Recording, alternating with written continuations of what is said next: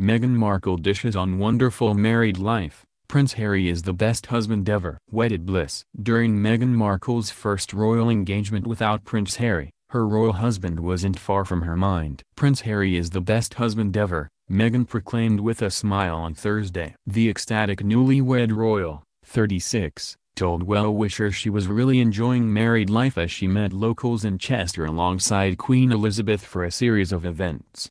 Sharon Briscoe, 61, who had traveled about 25 miles east from Chirk, Wales, for the chance to meet Meghan, asked her how she was enjoying her new life.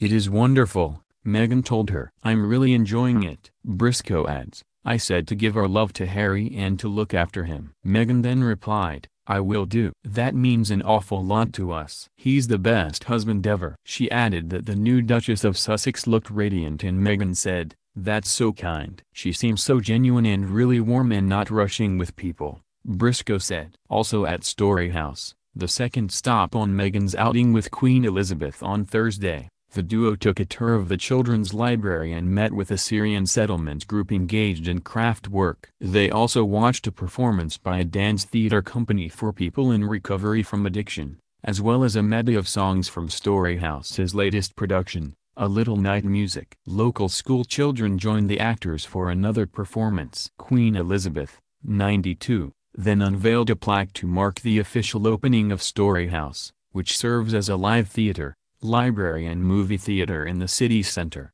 During their engagement interview in November, Harry said it was love at first sight when the two met on a blind date. "I fell in love with Meghan so incredibly quickly," Harry said. "It was a confirmation to me that all the stars were aligned." This fall, Meghan and Harry will head out on their first royal tour together, visiting Australia, Fiji, the Kingdom of Tonga and New Zealand in October.